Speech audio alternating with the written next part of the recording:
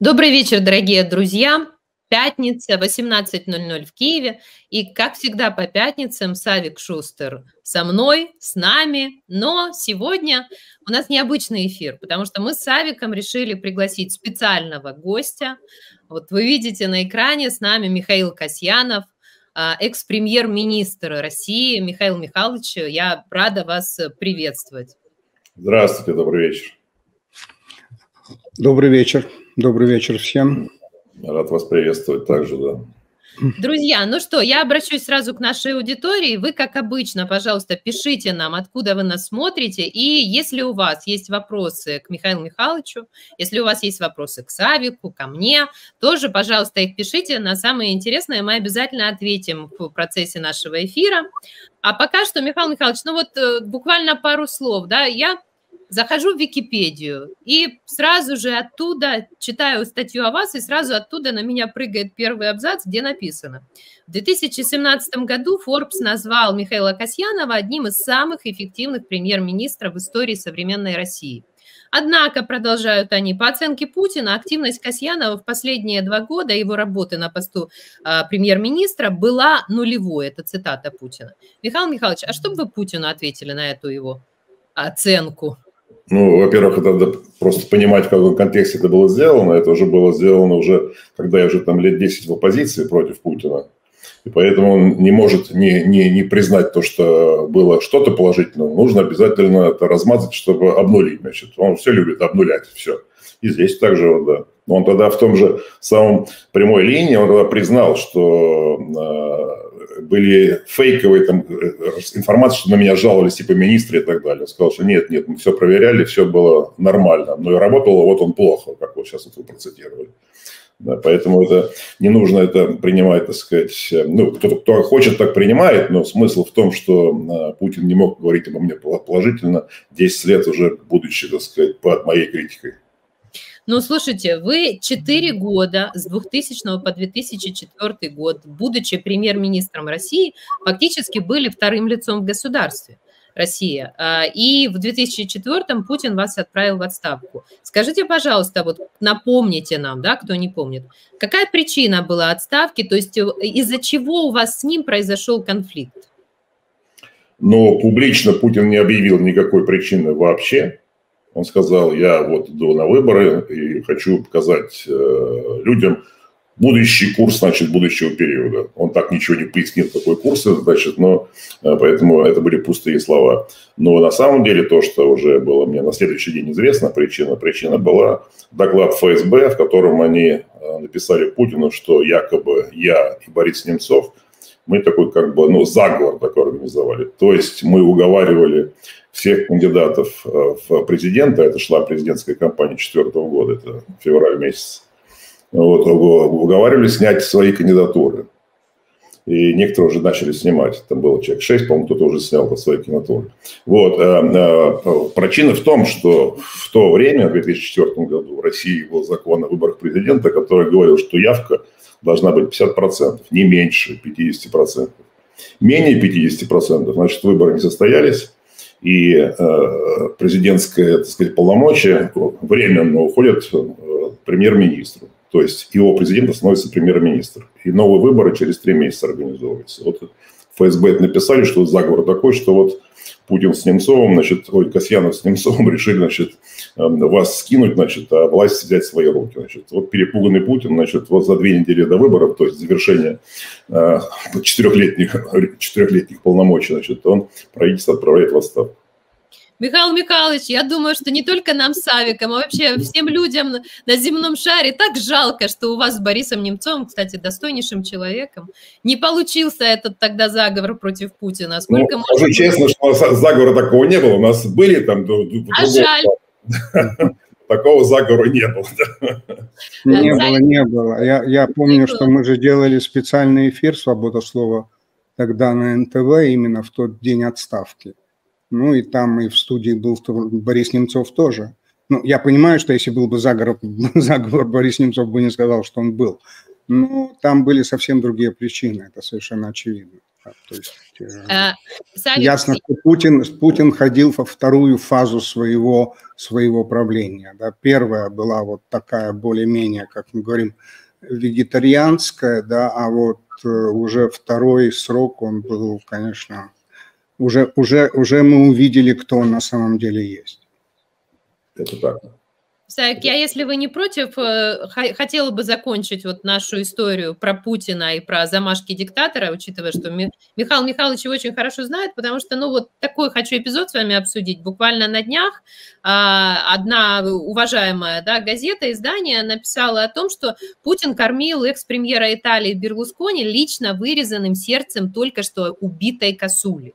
То есть там прям в статье соратник Берлускони рассказывал о том, как на охоте при Берлускони, там они охотились на косулю убили, Путин подошел, взял, мол, кинжал, вырезал это сердце, и прямо вот там Берлускони, извините, даже стошнило, и потом они это сердце ели. И я вот сейчас нашего редактора попрошу, потому что показать наш отрывочек маленький с нашим стримом, который мы с Дмитрием Гордоном проводили, кстати, в день инаугурации диктатора, да, и военного преступника Путина. Мы проводили стрим с Дмитрием Гордоном, Сергеем Пугачевым. Михаил Михайлович знает точно, о ком идет речь.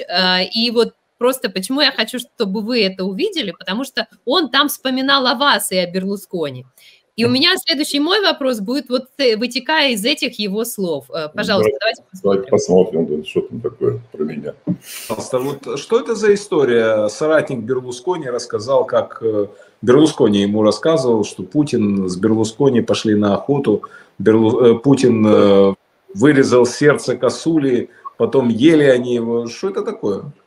Ну, я думаю, это какое-то мифотворчество, потому что я помню эти визиты Берлускони, там встречи в Сочи. Вы же присутствовали, да? Приезжал, да, было дело. Вот. И там вообще Берлускони, конечно, был такой игрок еще тот. Я помню, была история, когда он уехал из Сочи в Италию, и это было времена, то есть первого срока, когда еще Касьянов был премьер-министром. А Касьянов прилетел в Италию, он полетел, если я не ошибаюсь, из Америки, если что, он меня поправит. И Берлускони ему говорит: слушай, ну ты реально такой красавец, вот ты реальный президент. Что этот клоун вообще делает? Я вот сейчас просто с ним потерял 2 дня, ни о чем, он вообще просто, это вообще ужас. Давай, короче, продвигайся, давай, избирайся. Ну и Касьянов такой, типа, окрыленный, прилетает в Москву, а Путин об этом уже знает. То есть, поэтому, когда Берлускони там кому-то или друг Берлускони, и, кстати, я с ним общался, ну, скажем так, помимо Путина, то есть не в связи с Путиным. Потому что у него была такая медиа-империя, там и так далее, был такой Гонфалоньери, они меня приглашали все время в Рим, мы там общались по поводу, ну, скажем, по бизнесу. И, в общем, я помню эту историю, когда они говорили, что вот Берлускони это такой, ну, похож очень на Путина, что он все время врет, что он вот фантазирует. И один из моих знакомых, он уже помер, там, один из богатейших людей в Италии, он мне говорил, он мне как-то попросил частный самолет, и, собственно, сказал, ну, вот можно я воспользуюсь? Он говорит, я ему сказал, да, пожалуйста, там, воспользуйся. И он говорит, ты же там вот все равно туда летишь? Он говорит, ну да, куда-то, я уже сейчас не помню.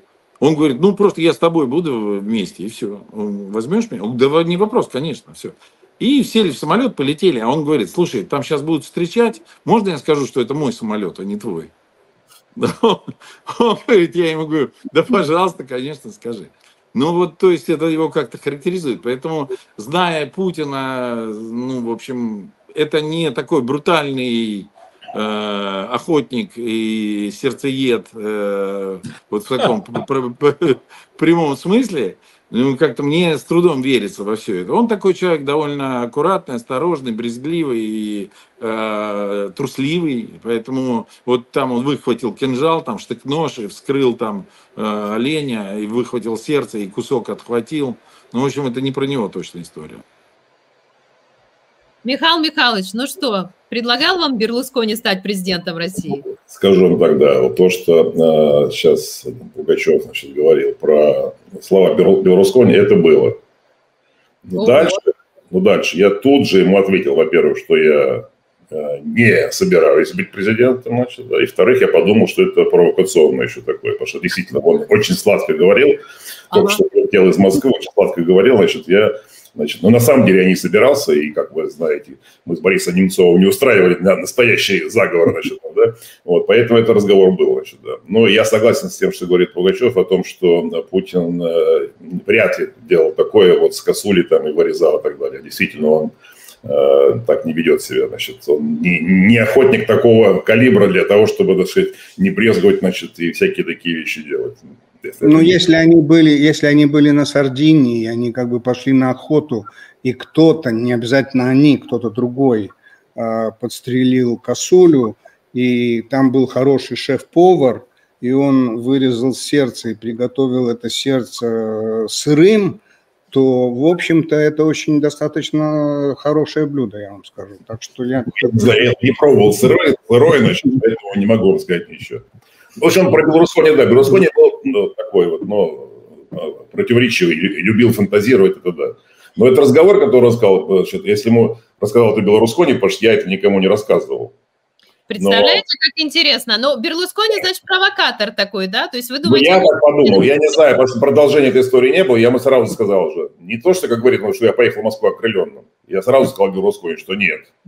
Поэтому никакой окрыленности, значит, но я про себя подумал, что провокация, значит, да.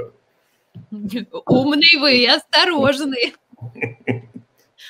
А Савик, как знаток итальянской мафии, знаток Берлускони, видите, верит в то, что сердце могли вырезать и могли этим баловать. Послушайте, я же, по большому счету, можно сказать, я вырос во Флоренции. Ну, то есть в Вильнюсе и во Флоренции. Во Флоренции, когда забивают свинью, да, то кровь, которая вытекает, ее вот мгновенно на месте жарят. Да, и едят. Но во Флоренции есть такой обычай. Да, и вот это... Да, в Тоскане там очень любят кабанов, да, это там сезон, да. Осенний сезон, там паста с кабаном, это у них любимое занятие, значит, это точно. Да. Так что я не знаю, как там на Сардинии, но я немножко их знаю, вот, то есть сардинцев, я не знаю, если так называются жители Сардинии, но вполне возможно, слушайте, если японскую кухню мы же как-то все же, так не отвергаем, да, вот. Такое может быть, но может он попробовал, может он не попробовал, но это не имеет значения. А что касается Берлускони очень, честно говоря, он креативный, он очень, он далеко не глупый человек, но он очень коварный и очень злой. Вот это я вам могу сказать. Коварный и злой, слушайте. А, кстати, вот, Михаил Михайлович, а если бы я вас попросила охарактеризовать, главные черты характера Путина назвать? Вы как человек... Я не занимаюсь психологией и черты характера, значит, это не меня вы спрашиваете про это. Значит, да, это вы спросите там психологов, социологов, которые это изучают. Да? Мне это, значит, я этим не занимаюсь. Значит, я оцениваю поступки, решения, которые принимаются, и действия, а не черты характера. Да. Ну, по поступкам мы все знаем, да. что этот монстр из себя представляет. А вы знаете, что самый лучший подарок – это книга. Вот такая, и вот такая, и вот такая.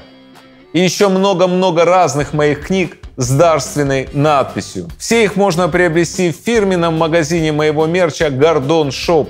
А еще там можно приобрести и вот такой кофе, и вот такую подушку, и еще много-много чего. Благодаря вам, покупатели фирменного магазина моего мерча «Гордон Шоп», я уже отправил нашим бойцам на передовую 170 дронов. Давайте отправим еще. Приходите в интернет-магазин «Гордон Шоп». Помогаем фронту.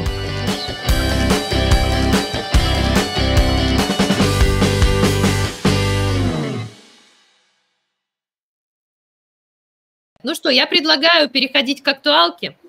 Друзья, я хочу сказать, вот сегодня в нашем телеграм-канале мы для нашей аудитории предложили опрос, и в конце эфира мы покажем результаты, как наша аудитория проголосует на этот опрос. Пожалуйста, если можно, на экран мы это выведем. Значит, понятно, тревожные новости, оккупанты готовятся, собирают войска, увеличивают количество на своего присутствия, в том числе в Харьковской области. И вот сегодня мы спрашиваем нашу аудиторию, смогут ли российские оккупанты развить наступление в Харьковской области. Варианты ответов. Нет, силы обороны Украины остановят их на границе. Второй вариант, они зайдут в приграничные села, там будут длительные бои. Третий, могут дойти до Харькова, но город не захватят. И четвертый, развитие событий предсказать сложно, но нужно всячески поддерживать украинских военных. Друзья, пожалуйста, голосуйте. В конце эфира посмотрим результаты. Подписывайтесь на наш телеграм-канал Дмитрий Гордон. А я попрошу наших гостей сегодня, наших героев, ответить тоже на этот вопрос, чтобы не влиять на вашу позицию. Я сейчас к зрителям обращаюсь. Тоже вот ближе на финале нашей беседы. А пока я, наверное, предложу вот по международке немножко пройтись и обсудить то, что написал Der Spiegel на днях, а именно, что может быть такая сенсация как бы на выборах в США, потому что среди демократов ходят слухи, что на съезде в августе 2024 года Байден сделает грандиозные жесты и снимет свою кандидатуру с президентских выборов, внимание, в пользу бывшей первой леди Мишель Обамы. Информация, в принципе, не новая, потому что несколько месяцев назад она уже ходила и в интернете, и ее комментировали, но мы же понимаем, что все течет, все меняется, и поэтому я хочу сейчас вот вас спросить, какие шансы на это, и если бы действительно выдвигалась Мишель Обама, то как бы выглядело тогда шансы Трампа и Мишель Обамы? С кого вы хотите начать, Леся? Вот как ваша душа, Савик, пожалуйста. Я думаю, что Михаил у нас более опытный. Ну, смотрите, значит, кампания в самом разгаре. До съезда еще несколько месяцев, значит, поэтому мы видим, ну, и в том числе все наблюдают, значит, за самочувствием Джо Байдена, значит, и, конечно, у многих какие-то вопросы возникают, даже у ярых сторонников его, которые за него в любом случае будут голосовать. Поэтому теоретически я не исключаю, что он снимет свою кандидатуру. Но у меня больше сомнений, что в пользу кого он снимет, значит, Мишель Обама или кого-то еще. Поэтому это еще вопрос такой, ну, который, видимо, предстоит решить окружению Байдена, ему самому это взвесить все и вся, значит, поговорить со всеми. Там, ну, в общем, это еще процесс, еще для этого есть много времени. Поэтому я не исключаю такое развитие событий. А, извините, сразу уточню, кого-то еще, на ваш взгляд, кто мог бы быть тем кем-то еще, чтобы шансы выиграть у него были хорошие? Ну, сейчас ситуация такая, что шансы выиграть у Трампа есть у самого Байдена. Если был бы любой другой республиканец, то Байден сразу проиграл бы 100%. С учетом всех проблем, которые висят на Трампе, у Байдена есть шанс выиграть эти выборы. Вопрос его здоровья. Поэтому кто будет от демократов, я сейчас не хочу, значит, ну, спекулировать, поскольку кто может перебирать имена, значит, но, безусловно, Мишель Обама одна из самых, так сказать, видных деятелей демократической партии, значит, но там есть еще и другие тоже кандидаты. Но не с левого фланга, потому что если с левого фланга, то это они проиграют точно сразу же, потому что Трамп сразу их называет коммунистами, и все. Там в этом у них и беда в Демпартии, что половина Демпартии такие левацкого толка, значит, да. Вот, и там нет среднего такого взвешенного кандидата, центриста, который был на уровне Байдена. Поэтому вот там и идет подбор. Мишель Обама или кто-то еще, значит. Раньше была Хиллари Клинтон, значит, да. Сейчас, видимо, уже, конечно, не она, кто-то другой, значит. Но вот надо просто думать. Сейчас я просто не хочу заглубляться с этим. Савик, вы поспорите с Михаилом Михайловичем или нет? Нет, спорить я не буду, потому что здесь спорить невозможно, потому что реально мы гадаем на кофейной гуще. Но, в принципе, я думаю, что сейчас они идут примерно на равных, примерно, там каждую неделю какие-то колебания. Да, электорат, ну, он как бы, есть еще очень много неопределившихся среди как бы не принадлежащих ни той, ни другой партии. Борьба еще идет, и не факт, вот правильно сказал Михаил, что не факт, что Байден проиграет.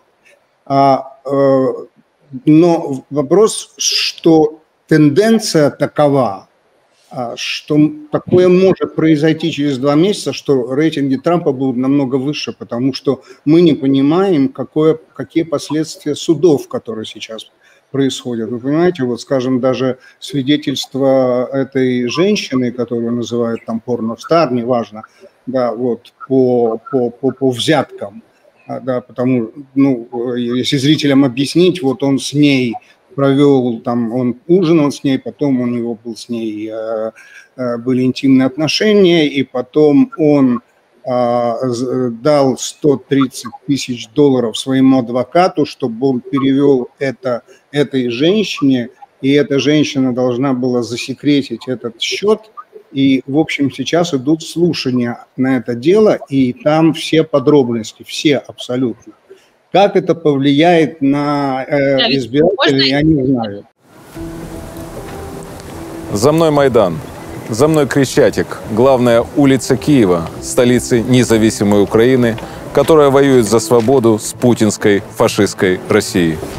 Все самые свежие новости Украины и мира, а еще профессионализм, патриотизм и совесть. Телеграм-канал Дмитрий Гордон. Вы еще не с нами?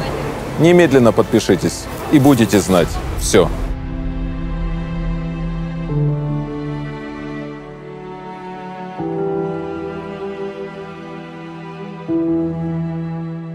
Я на секунду вас прерву, потому что я тогда добавлю, потому что по поводу подробностей, вот как раз сегодня NBC News вышла с новостью о том, что это порноактриса Сторми Дэниэлс, ее зовут, она, вчера как раз было, она как раз дала несколько таких подробностей, в том числе она рассказала о том, как она отшлепала Трампа журналом.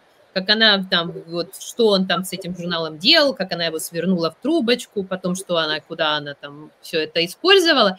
И по свидетельству тех, кто это все видел, вот, ну, в зале присяжных, эти присяжные просто давились, Савик, что вы делаете? Вы нам хотите... Я не знаю, почему меня... Савик, не волнуйтесь. Я лечу. Я не знаю, может, вы нам хотите показать, по какому методу? Просто это порноактриса отшлепала Трампа. Да, не, Леся, да, там все есть всякие подробности. Даже защита Байдена то есть Трампа в первый же день хотела вот заставить судью вообще прекратить этот процесс, да, потому что как бы они утверждали, что это очень субъективно с точки зрения ее показаний. Но давайте не забывать, что когда Ельцин упал в воду с цветами, в принципе, его популярность выросла. Поэтому мы, знаете, электорат, он странный, как он среагирует на вот всю эту историю. Я не знаю. Я понимаю, Ельцин не упал в воду с цветами, это уже Коржаков придумал эту историю, чтобы чуть-чуть его падение и сделать романтичным. Не знаю, но вот Мишель Обама, вот тут у меня очень большие сомнения. Потому что это была бы первая женщина-президент Соединенных Штатов, и не только первая женщина, но и первая афро-женщина. То есть, это так, я не думаю, что Америка на такое уже готова пойти. Я не уверен. Почему не выдвигается Камила Харрис, вице-президент? Ну, потому что она не очень сильно была замечена в политике. Вот, может быть, сейчас, в последнее время, во время предвыборной кампании, она более активна. Но я думаю, что Мишель Обама – это не кандидатура. Это не кандидатура на замену, это мое личное мнение, на замену Джо Байдена.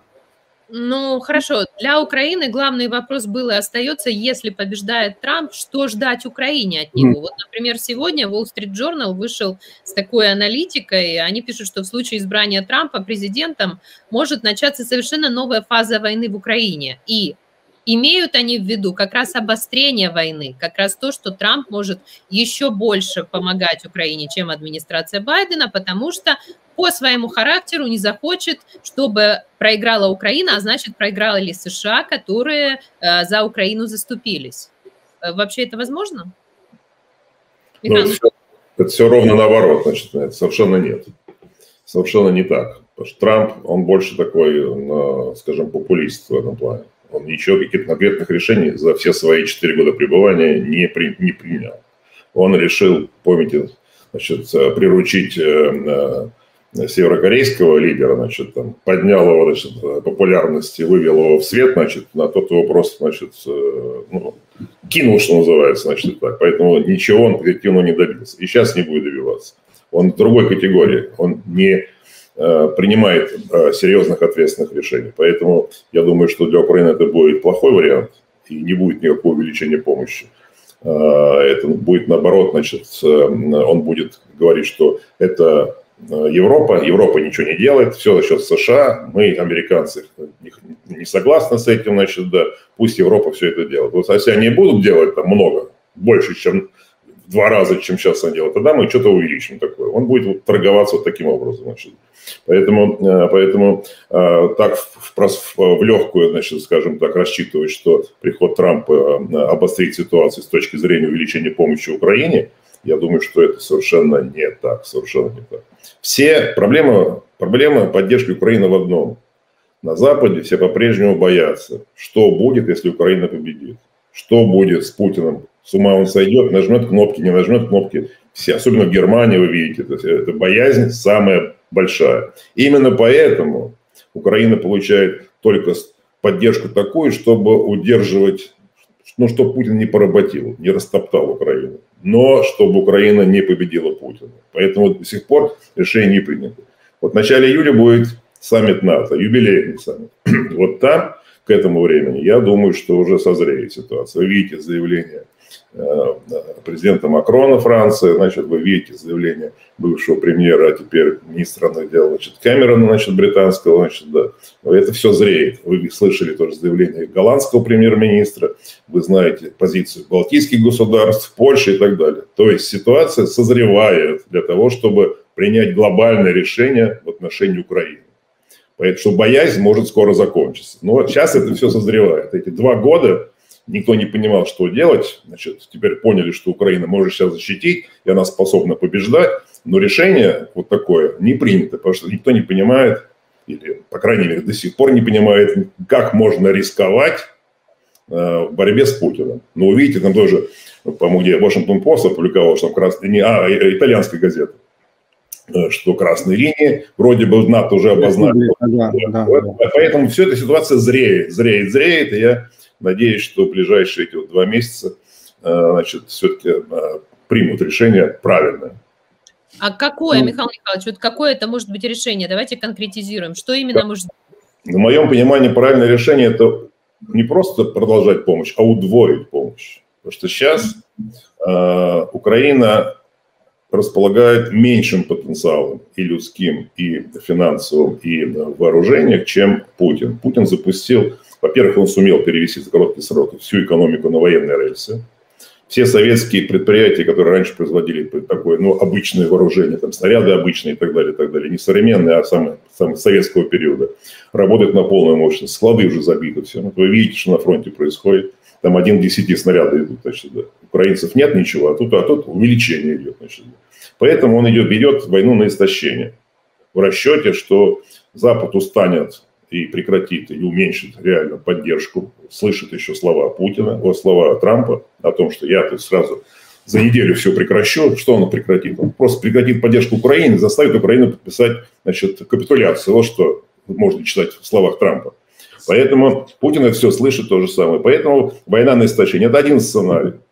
А другой сценарий, который я вижу, что сейчас есть вакуум в нехватка вооружений и амуниции, значит, у Украины, что до тех пор, пока придут уже по новому пакету помощь, что нужно ее использовать. И видите, идет сейчас наступление. Вы только что сейчас показывали, что под Харьковом, причем вроде как активный, пока без сильного или вовлечения каких-то особых резервов, значит, да, но пошло наступление. Поэтому это все ситуацию сейчас эти 2 месяца, ну не 2, может месяц, Путин решит использовать. Значит, я думаю, что начало июня это вот самое такое время. Сейчас все, закончились внутренние процедуры, инаугурации, 9 мая, всех он переподтвердил, все и так далее, значит, поэтому это вполне вероятно 2-й сценарий. 1-й сценарий, как говорю, продолжать войну на истощение, в надежде, что Трамп ничего не поможет. Эти 60 миллиардов кончатся, у вас сейчас 60 и 60 примерно, 120 миллиардов. А у Путина, если пересчитать его рублевые расходы бюджета на войну, то это будет примерно 170 миллиардов долларов. То есть у него преимущество и даже в вооружениях, не говоря уже о живой силе. Значит. Поэтому он считает, что это может двигаться. Ну, конечно, война на истощение тоже долго она не может длиться и для него самого, потому что экономика в нехорошем состоянии. Финансы более-менее из-за доходов от экспорта нефти. Но ситуация даже ближайших там нескольких лет, она непростая. И риски огромные, экономические риски. Савик, вы хотите добавить? Ну, я скажу, там несколько слов. Что касается Трампа, смотрите, там, он назвал Виктора Орбана самым великим политиком Европы. Да, он сначала его лидером Турции назвал. Что от него ожидать дальше? Что касается помощи, Михаил говорит, что надо в 2 раза увеличить, и это правда, но вооружений в Европе столько нет, и на складах точно. И деньги можно, да, финансовую помощь можно увеличить. Но что касается России, конечно, Россия сейчас в преимуществе, и она может за этот месяц-полтора, пока не подойдут вооружения, она может предпринять что-то и серьезнее, чем эта баталья на границе с Харьковской областью. Потому что я думаю, что это отвлекающий маневр или сковывающий маневр, да, чтобы Украина никуда не могла перебрасывать войска там, на Часов Яр или куда-нибудь еще. Да, но те красные линии, о которых говорил Михаил, о которых опубликовала статью из своих источников газета «Република» итальянская, значит, первая красная линия – это прорыв в сторону Киева. Да, если это происходит, то НАТО входит в войну. Это первое. Да. И второе, и третьи страны вмешиваются. Да, вот что важно. Это имеется в виду Белоруссия, конечно. Да, она вмешивается. Хотя я не знаю почему, но, по-моему, в Беларуси уже есть часть этой войны.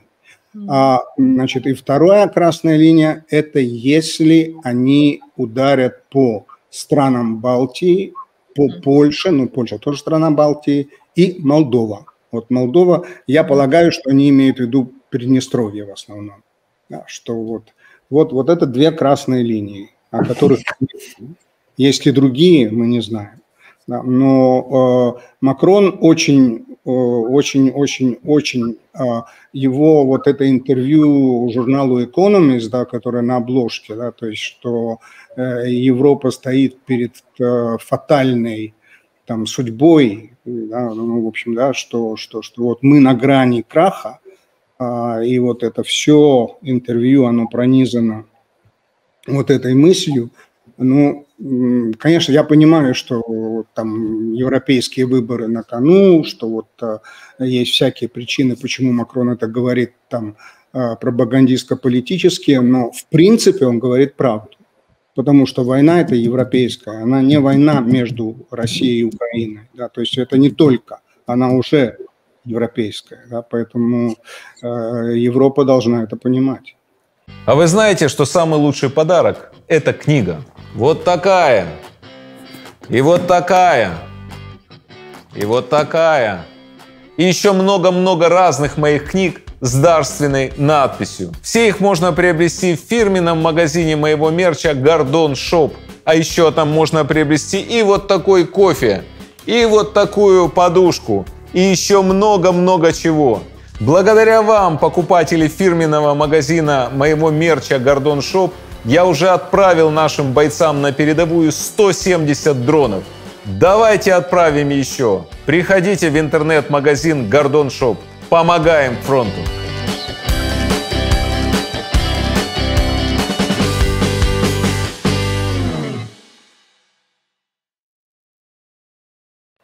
Так, вы сказали по поводу ввода войск НАТО в Украину, вступления непосредственно в войну. А я вам хочу процитировать. Несколько дней назад лидер демократов в Палате представителей США Хаким Джеффрис заявил, что не исключает участие американских войск в войне в Украине. И это, надо сказать, первое такое заявление такого уровня чиновника американского про американские уже силы, живые силы. О чем это нам говорит? Я не знаю, не очень. То есть, ну, во-первых, пока говорится о военно-воздушных ударах, да, пока не говорится о людях на земле. Что, ну, понимаете, я не знаю влияния этого высказывания. Да, есть согласовано оно ли с кем-либо, то есть согласовано ли оно с Белым домом, там, и, не знаю, там, с другими чиновниками, там, или ЦРУ, или Министерство обороны. Я не знаю, этого я не знаю. Я не знаю, вот, насколько оно весомо, это его заявление. Михаил Михайлович, а вы думаете... Я думаю, что это заявление не согласовано, но это говорит о том, что в верхних эшелонах, в истеблишменте в США тоже эта дискуссия идет. То, о чем я говорю, что все готовятся, что в этом году надо принимать решение. То есть принимать решение. Мы даем возможность Украине поддержать, чтобы она не просто заключила перемирие, а освободила свои территории, то есть Путин был побежден. Или мы делаем Путина, диктатора Путина, значит, победителем, так сказать, всех и вся, значит, да. Если сейчас будет перемирие, и все оккупированные территории останутся под его контролем, и все это затвердят, значит, пускай это не будет принято Украиной, но это будет перемирие, значит, и Путин будет, как это было с Донбассом, с Крымом в 2014 году, так это и будет сейчас, только уже с большей частью. Но я возвращаюсь к тем сценариям, которые я начал обозначать, значит, да, по вот предстоящий месяц-два. Когда я говорю «война на истощение» – это один, самый, ну, такой инерционный сейчас сценарий. Но вы вспомнили, значит, про красные линии, значит, они не случайно так сейчас сегодня обозначены и стали публичными утечкой через итальянскую газету. Потому что я думаю, предполагаю, что Путин как раз и хочет сделать удар серьезный, это туда, на Одессу и до Приднестровья, и здесь сверху, значит, на Киев, для того, чтобы занять очень, так сказать, выгодные позиции, с позиции силы. Он не собирается оккупировать Киев навсегда, значит, да, но для того, чтобы именно заставить, принудить Запад и Украину согласиться вот с теми оккупированными территориями, которые есть сегодня, включая вот то, что он сейчас там около Харькова формирует так называемый там коридор там, и так далее, безопасности и так далее, что там вроде Белгород под ударами именно из-за того, что близость украинских войск, значит, она обеспечивает там такие вещи. Это опять-таки это максималистский сценарий. Я не думаю, что он, так сказать, вероятно. Но для этого нужна мобилизация, правильно? Для этого нужно, ну, там есть резервы, но для этого нужна будет и мобилизация. Да. Вот вы сказали о том, что красные линии, но красные линии – это и то, что постоянно повторяет Путин, и он угрожает всему миру постоянно применением ядерного оружия. Очередной виток этого ядерного шантажа тоже на днях состоялся. Путин заявил, что он начинает подготовку к учениям по применению нестратегического ядерного оружия. Мол, это реакция на заявление Макрона, кстати, который в том числе сказал, что готов обсудить идею использования ядерных боеголовок для защиты Европейского Союза. Мол, это реакция на F-16, которые вот-вот на днях мы ждем уже в Украине и так далее. Скажите, пожалуйста, вот насколько сегодня вероятна такая история с применением ядерного оружия? Если он действительно отдаст приказ, этот приказ исполнят в России, и какой масштаб вообще разрушений может быть? Плюс тут еще вопрос. Состояние ядерного вооружения в России, о котором тоже специалисты часто дискутируют, не понимая, в каком оно сейчас находится состоянии. Ну, прежде всего, я думаю, что это нереальный сценарий. Путин прекрасно знает, что применив ядерное оружие, тактическое, конечно, идет речь о тактическом, что он сильно много чего не добьется, но негатива наработает много. Плюс это сразу же будет ответный удар не ядерный, но будет очень большой и очень, так сказать, сокрушительный со стороны НАТО. И он об этом знает. Это значит будет война. Прямой. НАТО будет включиться в войну и будет сокрушительный удар. Поэтому это уже давно, уже больше года, эта тема уже фактически закрыта. Плюс к этому еще вы, наверное, помните, что китайский лидер, председатель Си, заявил о том, что он осуждает возможное применение ядерного оружия. То есть последний, кто либо еще мог поддерживать Путина, значит, тоже сказал, что мы все осуждаем. Поэтому это ничего ему сильно не дает. Вот, поэтому думаю, что это не реальный сценарий, а состояние сил, ядерных сил России, я думаю, что в нормальном состоянии, потому что я им всегда уделял самое приоритетное внимание, в первую очередь этому. Поэтому я не вижу там больших проблем. Исполнят ли приказ, не исполнят, думаю, задумаются. Зная последствия, которые будут для всех, не только для Путина, а не только для вооруженных сил, но и для всей инфраструктуры российской, значит, да, думаю, что эти люди, значит, будут колебаться в исполнении такого приказа, если он поступит. Но я думаю, такого приказа не поступит. Савик?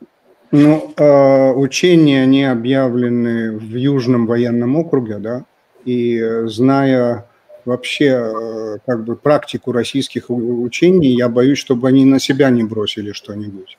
Да. Чего же вы боитесь? Это как раз хорошо. Нет, меня человеческие жизни как бы там не немного, то есть, ну, всякие бывают люди. Но я тоже думаю, что он не пойдет, но хотя он такой непредсказуемый человек, вы понимаете, он готов, мне кажется, что он готов с собой, после меня потоп, да, вот нет меня, нет мира. Он уже, вы понимаете, он уже где-то, где, я думаю, нет никакого рационального зерна вообще.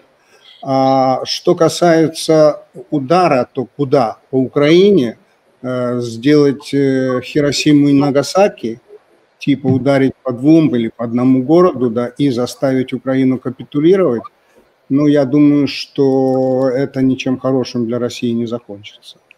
Это вот тут я с Михаилом абсолютно согласен, что будет, ответ будет чудовищный. Плюс, Савик, я не соглашусь с вами то, что Путин, значит, уже готов там на любые шаги. Он по-прежнему в жесткой форме, но рассуждает рационально, значит, хотя мы видим, что у него все время бывают всплески такие, что, значит, вроде на грани уже совсем. Вот. Но тем не менее у него обучение КГБшное, а не армейское. Это армейский генерал готов, значит, там с автоматом пойти в бой там и умереть, значит. А офицер КГБ, он обучен другому. Он должен спровоцировать и убежать.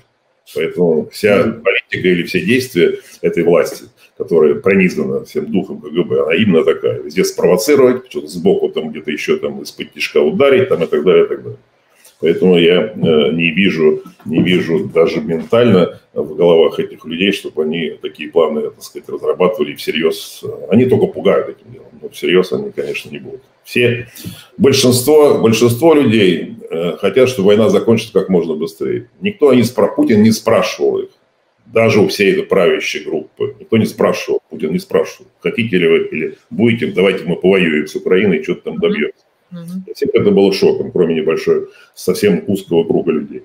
Поэтому они все хотят, чтобы война закончилась. Они просто в ловушке, они не могут туда выскочить, они хотели бы убежать за границу. Но это все, теперь им все под санкциями, и ничего, они понимают, что все, они уже заперты вместе с Путиным.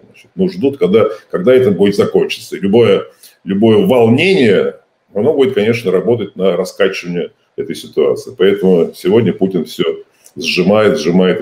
И все элементы страха, значит, сегодня становится, значит, это фактически механизм управления вообще всей правящей группой.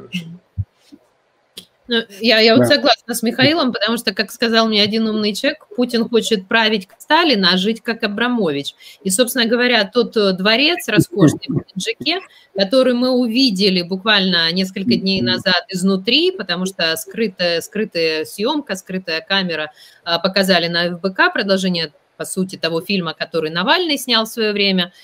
Оно говорит о том, что, ну, не для смерти он явно себе готовит такие хоромы, все в золоте, в роскоши и так далее. А вот я хочу остановиться немножко на том, Михаил Михайлович, о чем вы сказали по поводу доходов от нефти российских. Удары по НПЗ российским, кстати, о которых нам, по крайней мере, публично из Америки все время говорят, что, ну, не надо, это типа вот лишнее, это там социальная инфраструктура, но ведь это самое эффективное. Скажите, пожалуйста, насколько важно Украине продолжать в том же духе и какие самые главные у нас там должны быть цели, где они находятся? Ну, это не ко мне вопрос, значит, у вас есть военные стратегии, которые все это прекрасно знают и планируют, значит, да. С точки зрения экономики, значит, смотрите, почему американцы волнуются на этот счет. Потому что они ответственные люди, как и другие руководители большой семерки, они не хотят, чтобы взорвать рынок нефти, то есть энергетический рынок, чтобы вновь инфляция и падение экономики было во всей стране. В Европе до сих пор не могут это оправиться. Америка уже вышла, значит, в Европе нет. Еще некоторые страны еще продолжается даже падение, сжатие экономики. Инфляция по-прежнему высокая. Здесь в балтийских государствах, ну, вы знаете, даже было 20%. Да. Это очень по людям ударило. Значит, да. Поэтому «семерка» волнуется за то, чтобы объем российской нефти не снижался, потому что нечем ее заменить. Они думали там про Иран, значит, но с Ираном не получается, видите, как себя Иран ведет там и так далее. Поэтому нечем заменить российскую нефть. Вот. А то, что происходит на практике, сейчас мы видим, и по данным, которые за последние 2 месяца, даже после этих ударов украинских сил, значит, по российскому НПЗ, что объемы поставки нефти не уменьшились на рынок, а возникает в некоторой степени дефицит бензина и других нефтепродуктов. Значит, да.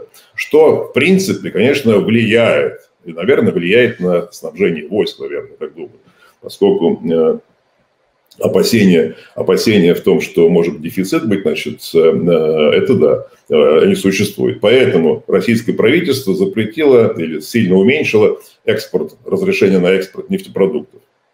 А это уменьшает доходы бюджета. Поэтому фактически это работает на правильную цель. Не разрушить рынок, не уменьшить по объему поставки физической нефти, но сократить доходы, которые Путин получает. Поэтому это вот, я думаю, сейчас позиция американцев на эту тему смягчится, потому что они понимают, что негативные эффекты, которые они боялись в самом начале, его не произошло.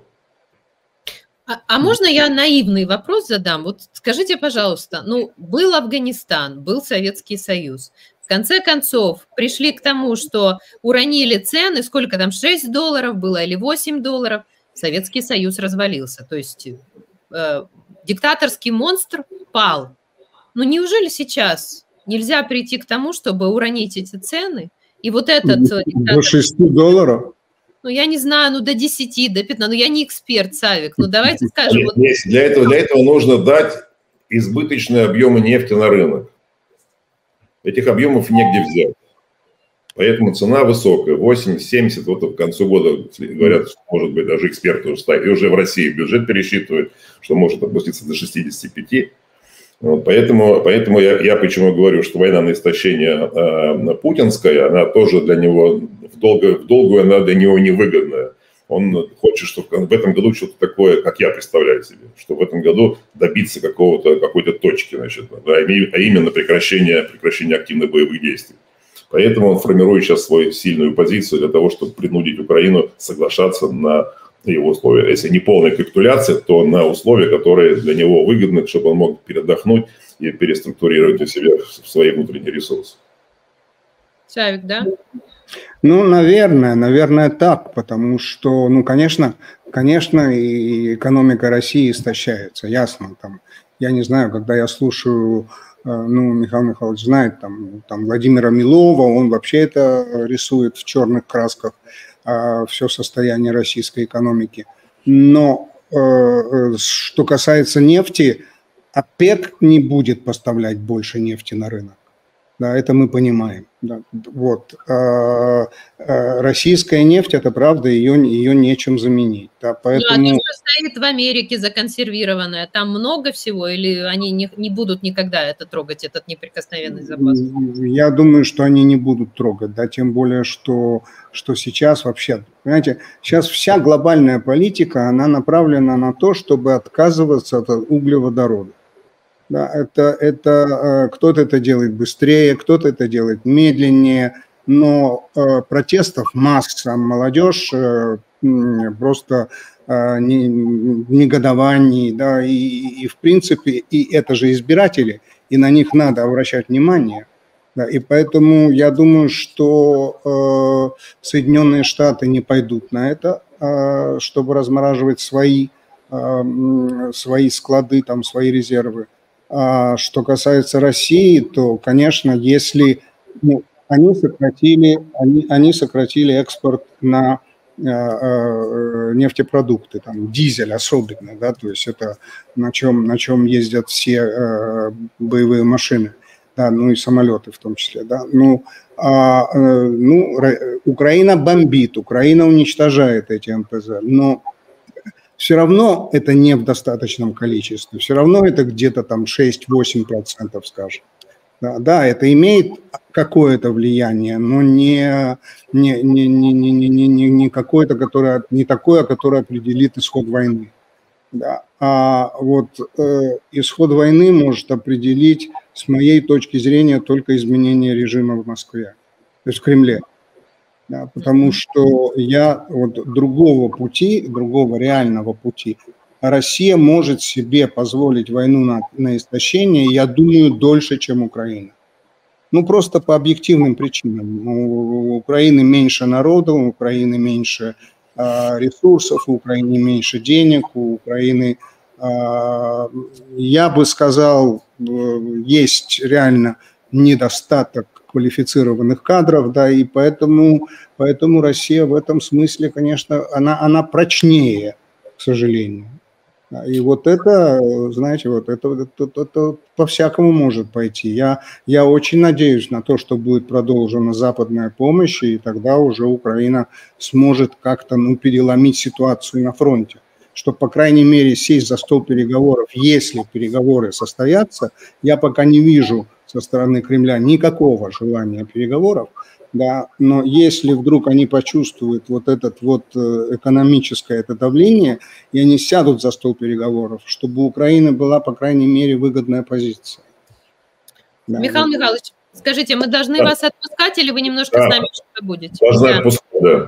Тогда к вам у меня на сегодня последний вопрос, а именно, вот Савик сказал, что молодежь по всему миру выходит на протесты. Михаил Михайлович, в России, извините, я сейчас скажу не литературно, такая, вот просто Путин поверг страну, да, и с точки зрения экономики, и с точки зрения свободы, и с точки зрения развития, и с точки зрения их будущего. Но в России же тоже есть молодежь. А что она? То есть это все безмолвные рабы, почему они не протестуют, почему они не выходят? И вообще случится ли когда-нибудь такая ситуация, при которой мы увидим бунт или нет вообще? Даже... Вот смотрите, Алеся, значит, предшествующие 2-3 года Путин занимался специально тем, чтобы создать атмосферу страха. Сажал в тюрьмы молодежь, там, избивали на улице демонстрантов, когда они еще были. Вот поэтому это работает. Не только в правящем классе, значит, эта атмосфера создана, но и вообще. Видите, даже просто за слово «мир», значит, сажают, значит, там, на 15 суток, как минимум. Значит, да. Поэтому атмосфера страха присутствует. И люди все перешли, даже молодежь, слушая своих там родителей, значит, перешли в ситуацию, как Советского Союза. Лучше что-то такое не сказать. И поэтому на все соцопросы они отвечают так, чтобы ничего не было за это. Поэтому не надо тоже верить, что там большинство поддерживает войну, хотя, конечно, много людей, кто поддерживает войну и за деньги идут воевать, к сожалению, это так. Это, конечно, вообще отдельная трагедия, значит, да, с моральным состоянием, так сказать, общества российского. Вот. Но на демонстрации уже никто не может выходить. Видите, когда были похороны Алексея Навального, вот тогда люди поняли, что не будут разгонять, значит, похоронную процессию. Тогда они вышли. И фактически кто-то там хотел уже, значит, свои энергии демонстрировали уже, как демонстрировали, значит, свое несогласие с властью. Это вот максимум, что сейчас люди могут себе позволить. Никто не хочет терять последнее, что у них есть, или какое-то имущество. Никто не хочет попадать в тюрьму. Поэтому атмосфера страха, она доминирует. Будет ли какой-то бунт, не будет, никто этого не знает. Сложно это сказать. Значит. Я сам думал, что я понимаю российский народ, значит, а оказалось, что не очень понимаю. Я причем считал, что после мобилизации прошлогодней, что движение матерей и жен будет таким глобальным, что это сильно подорвет, значит, устои, значит, путинского режима. Ничего не случилось такого. Оказалось, что я знаю людей в крупных городах, но Путин, как вы видите, в крупных городах, у него минимальная мобилизация. И он поддержит атмосферу, как будто ничего не происходит. Люди входят в театры, в рестораны и так далее, и так далее. А там, где нищие регионы, там, которые получают по 30 тысяч рублей в месяц, а он платит им 200-250. Не таких денег, вы понимаете, значит, там, какие-то долги там и так далее. И жены даже их там, потому что мы видим в интернете, к сожалению, даже там отправляют их, давай заработаем, и там что-то там приобретем или с долгами там погасим. Поэтому это вот такое фактически, не хочу сказать какие-то очень ужасные слова, значит, но вот эта деградация, и Путин ее специально ее, так сказать, усиливает эту деградацию, значит, подстегивает этот процесс, значит, она идет. Поэтому будет процесс восстановления вообще нормального сознания, это будет долгий, потому что нужны коммуникации, чтобы говорить правду, чтобы до людей вместо пропаганды можно было доводить. Но это уже вот специально Савика, он прекрасно знает, как с людьми работать на эту тему. Спасибо вам. Михаил Михайлович, спасибо за комплимент, но я думаю, он немножко преувеличен, но не ваш. Ладно. Хорошо. Михаил Михайлович, спасибо большое за участие. Спасибо вам. Да. До свидания. До свидания. Успехов вам больших. Да. Спасибо. Вам также спасибо. Савик, ну что, я еще хотела у Михаила Михайловича спросить про фильм Марии Певчих «Предатели», который вызвал очень большой скандал в сети. Это было бы очень интересно. Кто-то его личностно на свой счет воспринял, но не успели мы, да, может, в следующий раз это сделаем.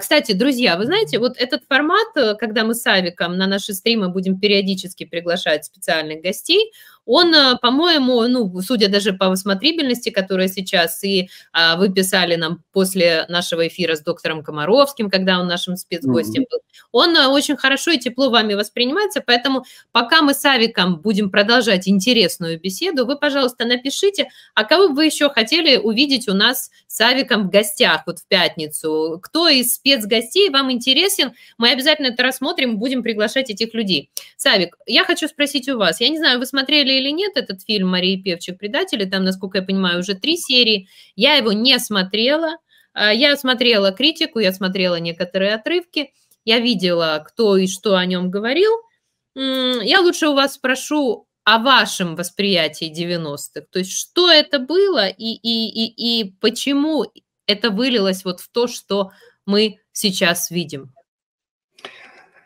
Жалко, что Михаил Касьянов нас покинул, потому что я бы очень хотел это ему сказать в том числе. Понимаете, я думаю, что Мария Певчих и Алексей Навальный, потому что она сказала сама в интервью телеканалу «Дождь», что она из всех разговоров с Навальным, 70% разговоров у них были на тему 90-х, да, и то, что она говорит, ну, то, что фильм назван очень неудачно «Предатели», потому что там надо было его называть иначе, да, это очень оскорбительное название, да, но в принципе если бы я делал фильм о 90-х, то я бы, во-первых, делал фильм о нравственности, то есть не было никакого суда над КПСС, не было никакого даже что-то похожего на Нюрнбергский процесс. Сталин как был, так и остался иконой. Он был то есть, без нравственного какого-то роста не может быть никакого экономического. Нам Германия это показывает. Да? Если бы Германия не очистила себя нравственно, если бы Германия не прошла через процесс, не изменила книги истории, не стала открыто говорить о нацизме, о том, что эти люди натворили, то они бы не могли создать свое экономическое чудо, это очевидно. Вот, и я бы подходил немножко иначе ко всей этой проблеме. Да? То есть эта проблема не предательства, это проблема где-то близорукости. Вот где-то близорукости. Некоторые российские лидеры говорят даже, вот, что они наконец сейчас понимают, что как было важно тогда, в начале 90-х, все же такой процесс как-то его инициировать, что пытался делать Владимир Буговский, между прочим. Да, но, конечно, его очень быстро отстранили от этой инициативы. Вот. И в итоге мы все равно... Вот, как было КГБ у власти, так и осталось КГБ у власти, только единственное, что в 90-х было слияние власти и собственности, потому что приватизация, так называемая, которая прошла, которая была реально прихватизация, реально, да, то есть да, она сблизила власть и собственность, то есть кумы, члены семьи, там это, получали друзья всякие блага. Да, и таким образом демократия не могла существовать в таких условиях, естественно, потому что каждая из этих группировок должна была что-то контролировать. Кто-то прокурора, кто-то суды, кто-то там такое министерство, кто-то сякое министерство. А при Путине уже произошло слияние мафии с государством. То есть КГБ слилось с организованной преступностью. И вот тут уже возникла совсем другая история. Да, но это уже 2000-е. Это не... это уже 90-е. Кстати, Савик, нам здесь в чате пишут: пригласите Марию Певчих к вам спецгостем. С удовольствием. Да, Мария, конечно, приятный человек. Да, с ней спасибо, друзья. Да, я себе позаписывала некоторые варианты, которые вы тут называли. Савик, вы знаете, я смотрю, что у нас в заголовках есть. В заголовках есть у нас еще одна тема, а именно, ну, тут в контексте кандидатов во время выборов президента США, потому что есть еще новость об одном, который заявил, что будет баллотироваться. Ну, шансов, я так понимаю, особо-то у него нет, тем не менее. Новость интересная. The New York Times узнала, что в мозге Роберта Кеннеди-младшего, я у вас сейчас это как у доктора хочу спросить, что в мозге Роберта Кеннеди-младшего нашли червя-паразита. Значит, американский политик Роберт Кеннеди-младший в прошлом столкнулся с проблемами со здоровьем, в том числе паразитом, который, по его словам, съел часть его мозга.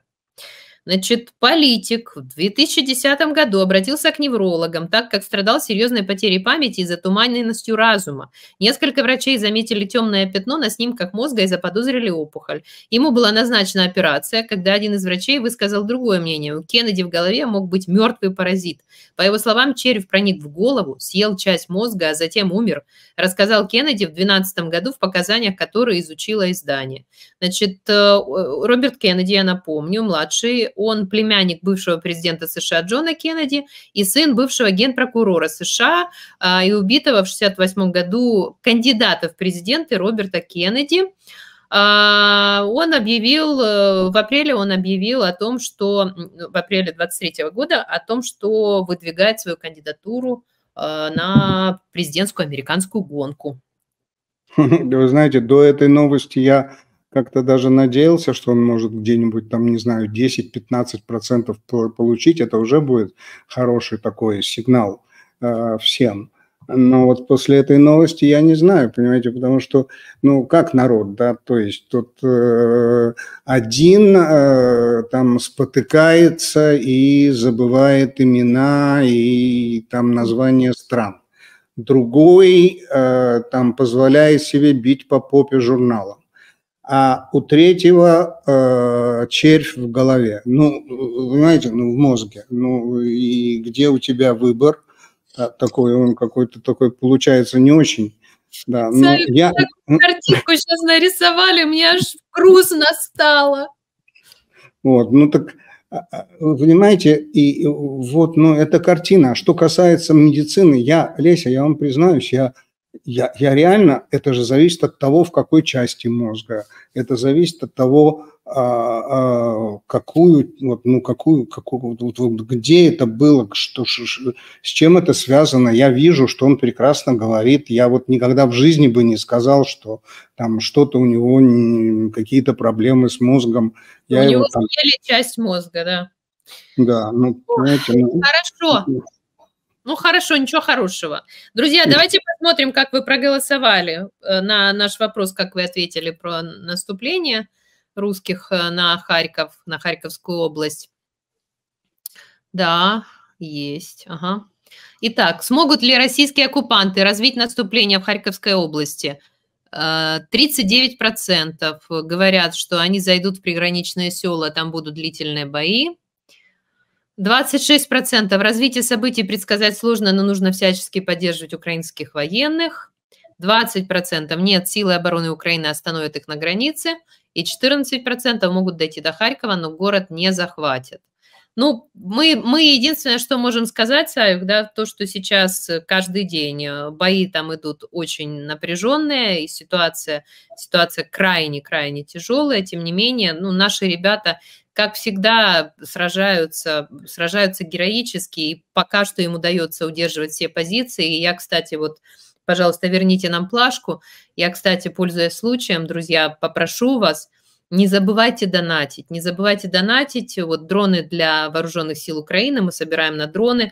Честно, последние, наверное, дней 5 у меня столько запросов, когда вот военные напрямую пишут, кто нас знает, кого мы знаем, и просто говорят, вот если у вас есть возможность, пожалуйста, нам нужны.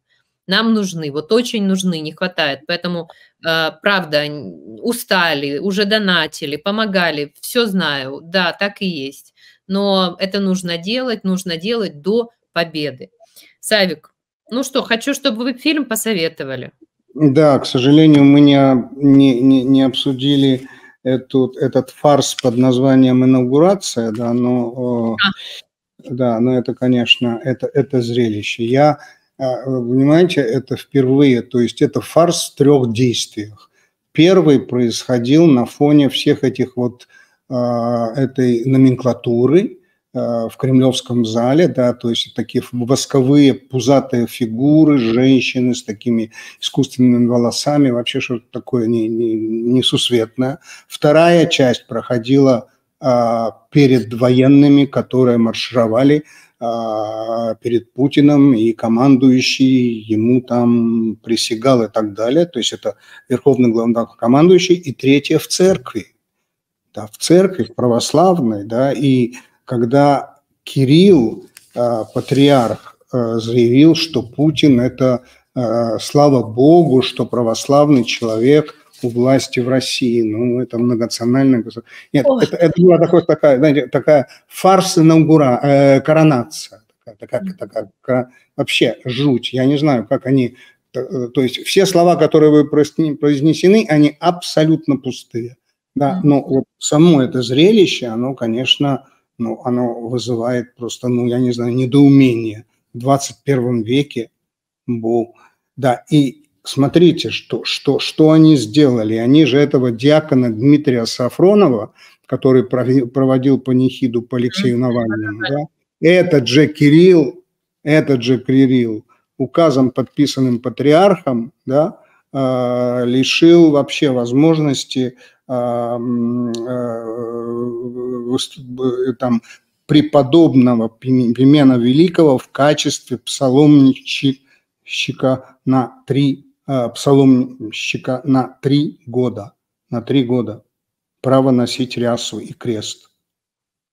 Что это вообще такое? Да, человек, то есть, он присутствовал на похоронах. Как священник может отказаться?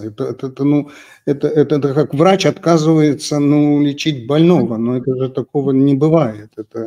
В общем, это такая страна. Что касается фильма, Лесь, я вот предложу, так как я предлагал первую серию «Мушкетеров», правильно, да, то есть «Д'Артаньян», я должен предложить вторую, да, потому что вторая серия «Миледи», вы понимаете, его стоит смотреть. Почему? Потому что все же это Дюма, который прочитанный новым поколением.